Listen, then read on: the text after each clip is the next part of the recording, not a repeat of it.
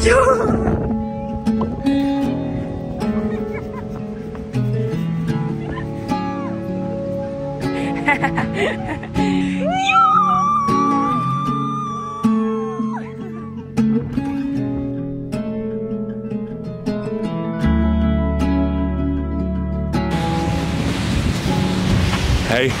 are you recording? It's recording. Alright guys, so this has been obviously a crazy thing for all of us, being in Miami in December. Gru, what do you want to say about this? What's your guys' Miami impression this year? I love Miami. Would you live here? Live here? Yeah. I mean, I would if... You had a mansion? Yeah, I hope you showed a little bit of the villa yesterday. Yeah, I think that I also just told Isaac that was a super nice piece of land. Because it was facing, how do you call it? Like the kind of, the water. Brenda, would you live in Miami? I don't think I would, but I would like to live somewhere that had a Joe and the Juice close to my house. Also, can I just say something about that? Why does Joe and the Juice have a comeback? Because we go there. Literally, we didn't go for like 5 years and now we go every single day. What do you say? Well, I stopped going because the one in Soho was just filled with these Russian promoter guys who were picking up model girls to take to the club. At Joe and the Juice? At Joe and the Juice in Soho. And so I was like, yeah, I don't think it's really the place for me. Jürgen and I were saying, why are coffee shops, A lot of them, always so filthy? I don't get it. It's because the insane turnover of people, because there's like 500 people going in every like 3 hours in New York City. But the one good thing about the Soho Joe and the Juice is that it's an amazing bathroom. If you come out of the Spring Street subway 6 station and you really need to pee, Joe and the Juice is the spot. That's such a New York insider tip. Doesn't get more New York insidery than that. Can we talk about this? Someone made a list of all the bathrooms in Manhattan. Yeah. Really? Yeah. What's Everyone has their secret spots, like this fancy hotel, you just go to the nice bathroom, no one says anything. When I go into a hotel to the bathroom, I always feel like I'm doing a big crime. And you know, you have to play it cool, like, okay, I'm a guest here, I belong here, but I always feel like I do something highly illegal. But it works much better if you go with enough confidence. I remember the first days we tried it. We just checked out, we're just waiting for our airport, we're just waiting for the car. And they're like, what's the name? And I'm like, what's your name? Yeah, okay. Thank you for this great You should give impression Isaac of Miami. Isaac, you should become an interviewer, so now we can test your... Exactly. Isaac, actually, that's his kind of like a profession of his. You should go check it out. Isaac likes on TikTok, Instagram. Go subscribe, show all the love. He likes you, you like him. I like you. Thank you. Okay, so what is your favorite non-famous, non-tourist trap place that you've been to in Miami? Joe and the Juice? Joe and the Juice is too famous, it's a franchise, it's a chain. Followed by Pura Vida. And then, I mean, for me, it's probably the VIP thing of Art Basel. Just kidding. I feel like every time we're here on such a schedule that we don't get to see like cool places. Have you eaten at Macchiolina or Mandolin? Oh my god, both are so amazing. Macchiolina is this Italian restaurant here on the beach. It's incredible, and Mandolin is a Mediterranean restaurant in the Design District, and it's consistently rated the #1 restaurant in Miami, and it is incredible. Why didn't you take us? Why did you not take me? Because I didn't know about it. Also, for the record, Carbone is the #1. Mandolin was supposed to go into the Soho Beach House here, but what's the restaurant that's in the Soho Beach House? Ciccone's. But it was supposed to be Mandolin, and then they were going to franchise Mandolin around the world at every Soho house, right? And then the owner cut the deal despite the fact he was going to make so much money from it, because he said that we cannot guarantee that the food is going to taste as good as it does at the original location, so he stopped it. That's what, yeah. A principled king. We love a principal king. Are they affiliated with the Mandarin? No. Okay. A mandarin is a fruit, a mandolin is a musical instrument. Ah, that's, I always wondered actually. It's like a very old school guitar. Oh. Can you show us what sound it makes? If you weren't in music or art, content creation, what industry would you be in? Hospitality. I'd probably own a cafe. Oh, I love that! Like something like that place where we always go to in New York. Joe and the Juice. Wait, I have a question. Which brand do you guys think people spend the most amount of money at during Art Basel this week? Probably Philip Klein. In Miami. I would think so. It's that or Dolce & Gabbana, maybe? Oh yeah, I think Dolce. Really? More than Chanel? More than Chrome Hearts? Guys, definitely Chanel, because yesterday at the art fair, I saw so many people in Chanel, and I think it's like a art thing. You wear Chanel. You guys put sunscreen. SPF 50 every day. Same. Nice. I don't think I've ever been to the Chrome Heart store here. It's Of quite course. nice, Nice. actually. We are Chrome Hearts victims. We go all the time, but only if Tamara and Philippe are in town. VICs. Yeah, okay. No, but they are really obsessed with it. So then you follow, and then you also get like they suck you in, and then you're. But it's funny because if they're not around, I don't have a lot of interest. How much do you think a VIC has to spend at Chrome Hearts? 500K. I would say, yeah, maybe 300, 400. I was on a flight with what's Mr. Stark's name? Richard. Yeah, I was on a flight with him the other day. He was on my flight from Paris to New York. I was like, looking, he was standing next to me at the baggage claim, and I was like, oh wow, that guy's wearing a lot of Chrome Hearts. And I was like, I wonder. Are you a fan? No, I was like, I wonder who he is. And then I went home and was telling somebody, and somebody was like, oh, it was probably Richard Stark. I was like, no, and then I Googled, I was like, yep, it was. Really? Oh, you should have said something. I didn't know. I found out when I got home. And tried to go on the same Deaf flight. from riding his motorcycle. Really? For He's 20 what? years. Almost deaf from riding his motorcycle Really? without a helmet for How like do you 20 know? years. He's just like me, I just for hear real. it. Yeah. Wow, I think he's a legend. Yeah. What was the biggest letdown you've ever experienced? I know that I didn't want to meet Rick Owens for like 2 years because I was afraid he was going to be a letdown. But he was a let up. Let up. He lied it up. What was the thing that surprised you about Rick Owens the most? He's super funny. Oh, he has humor.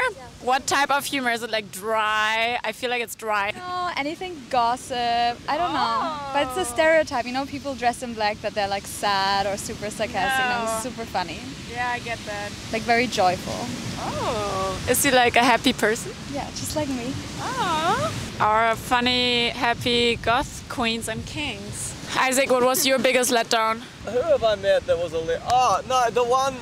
It wasn't really a letdown, but it was kind of funny because it was very in character. But I walked past Roman from Succession the other day on the street, and I was like, he was walking past me, and I was like, yo, dude, I'm such a fan. And he looked at me, and he was just like, ugh. Classic Roman. I kept walking, and it was so in character of the show, but I was also so cunty that I was like, holy shit. I like didn't know whether to be angry or impressed. Maybe it was method acting. No, I think he's stuck in his character. Yeah. Because I read this a lot about Or actors. doesn't want to be known for his one role or something. But my favorite story somebody's ever had was when Robert De Niro was hosting Saturday Night Live, and he had to sit in one of the offices before he went on stage, and the guy whose office it was like sitting across the table from him, and he's like, holy shit, I'm sitting opposite Robert De Niro. So he's like, you know, like I've been a big fan my whole life, you know, how are you doing today? And Robert De Niro goes, we don't need to talk. Fair. I just watched him in The Intern. Have you seen it? And I'm like, oh my god, he's so sweet and so kind. He has to be like this in real life. So I googled it, and he's not like that. Oh, I think that he's, I've never heard that he's not a nice guy. But like, do people always have to be in a good mood? Yeah. I don't think so. By the way, I wanted to talk about this because I was in a really bad mood this morning. That does not sound like you. Yeah, that's really out of character. And then I was thinking about why that is. So yesterday our event started at 6. So from 6 to midnight I didn't have food because these events never have proper food. And if you work in events or you are a PR, please make sure there is food at events, and it's not small tiny bites because we all want pizza and fries. It's like... Do you know what's insane? When they say they invite you to dinner and then all it is carried around finger food. No, that's literally... Oh yeah, by the way, I think you need to explain to people that in German, what we call finger food, in English, you guys call flying food. Yeah, because it's flying on. And it's not a thing. I only learned yesterday from Isaac. You cannot say flying food, they won't understand. Then they think it's like chicken or... It's poultry. Yeah. So in English, it's fingering food. Yeah, guys. Write it down. Then I was really upset that there was no proper food, and I get very hangry. I've been to events where there's no water, just tap water, besides alcohol. I think this should be illegal. I remember I went to this huge event in New York, and it was like so many people, it was a big event, and I was like, just give me water, like any water, literally any type of water. They didn't have anything. And I'm like, this is illegal. You have so many people here, they're gonna faint. Like, this is a huge event. You need to have water. Like, this should be the minimum. Isaac, can you do a cartwheel? Show us. How do you do it? You go like this. Like that. Wow! Wow, not bad, not bad. Woo, what's he doing?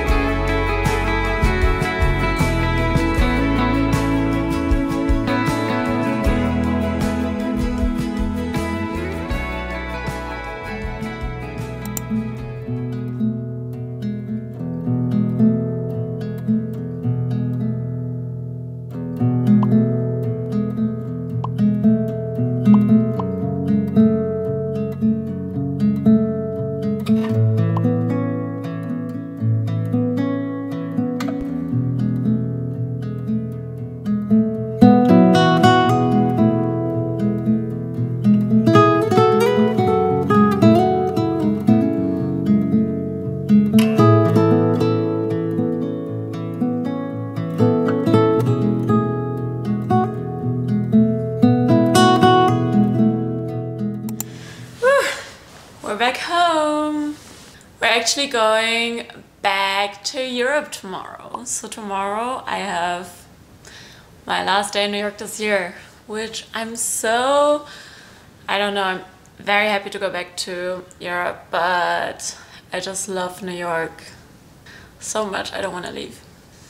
I don't want to leave. What are you looking for the most? Shopping in Europe. Why? Because I cannot shop in the US. Everything is like so much more expensive, so it just doesn't make any sense to shop here. So obviously I'm most excited about shopping. I'm just kidding. Obviously, I've mentioned this 1,000 times before. I am so excited to see my family.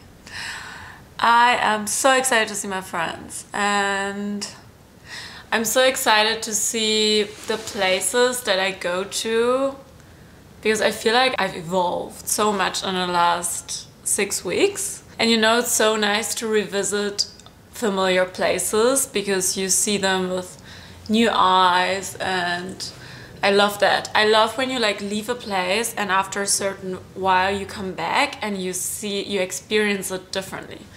You know what I mean? Yeah, I know what you mean. Guys, I'm currently reading Taylor Swift's article, Person of the Year, on Time. I have to throw my phone because she blows my mind. She blows my mind. How can I channel just 1% of her brilliancy? I literally ordered 3 of the magazines. Why 3? It's 3 different covers and I have to have all the covers. I literally, I was reading through it and I was like, okay, I have to reread it because there's so many really good quotes and she's incredible. I'm like... Do you want to share a particular quote? Okay, actually that's a good one because I just read it. Ugh, I would love to show you a TikTok. Did you see it? I just sent it to you. No. Have y'all seen Taylor Swift's Person of the Year interview? Dude, make no mistake, my career was taken away from me. You have a fully manufactured frame job and an illegally recorded phone call, which Kim Kardashian edited and then put out to say to everyone that I was a liar. That took me down psychologically to a place I've never been before. I moved to a foreign country. I didn't leave a rental house for a year. I was afraid to get on phone calls. I pushed away most people in my life because I didn't trust anyone anymore. I went down really hard. But I've also learned there's no point in actively trying to quote-unquote defeat your enemies. Trash takes itself out every single time.